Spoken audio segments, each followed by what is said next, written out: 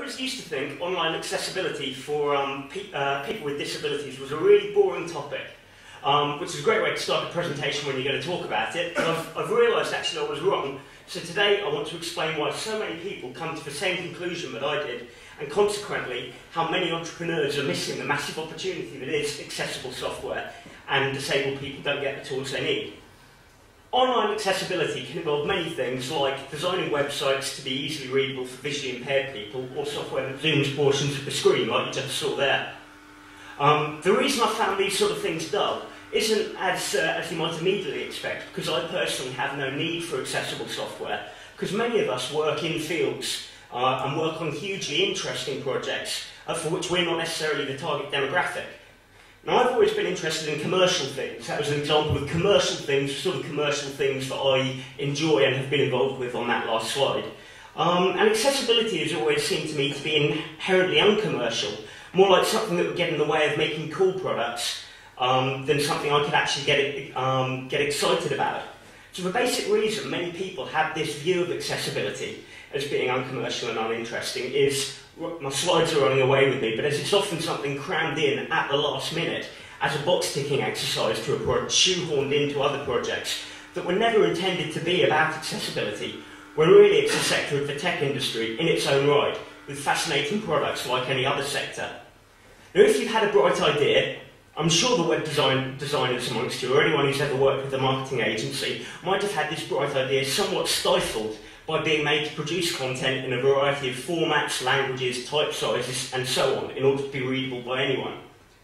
You might be trying to change the world with your amazing new spin on social networking, or you might have the best concept for a marketing campaign ever devised.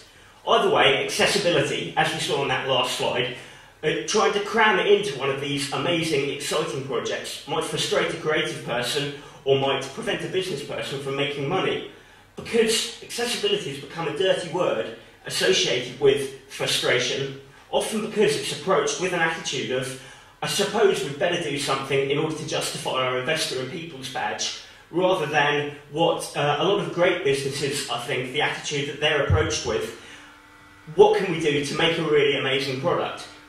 Which is the attitude I think you should approach any of these things with. So while I just find my notes again, the reason I've developed an interest in digital accessibility is because my partner works for the charity we saw on that last slide there. Sort of like that game where you answer the question someone asked before, the way I'm presenting this, but never mind. So the reason I've developed this interest in accessibility is because my partner deals with a lot of the sort of software that accessible people use. So through this, I've seen accessibility isn't just delivered via this tiresome administrative process, but it's actually something real people use every day, and it really does improve people's lives.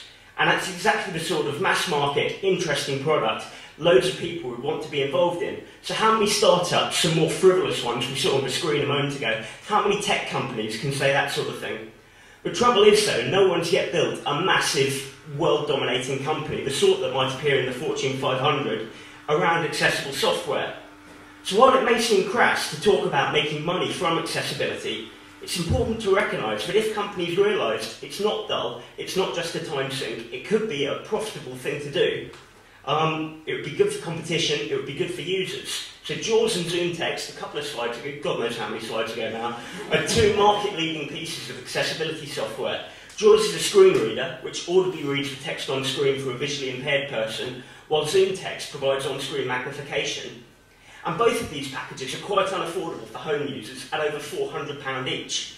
So the existing market could really do with shaking up, and I believe that will only happen when the financial incentives for businesses to do so are clear. Google have built a business around giving stuff away for free, search, email and so on, so they can get as many people looking at their adverts as possible. So wouldn't it make financial sense for companies to provide free accessibility software in order to attract as many users as possible that they can monetize elsewhere in the same way Google gives away free services?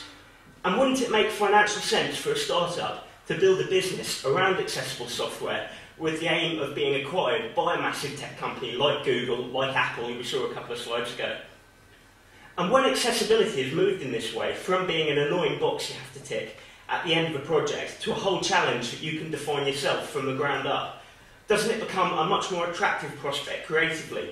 Sort of dealing with the two issues that I said are one of the reasons a lot of the people see accessibility as being quite dull. So, in summary, I think accessibility is a missed opportunity for tech businesses, and by re-evaluating how it's delivered, businesses can be encouraged to get involved in it, bringing about real benefits of accessibility to the people who actually need them. Thank you.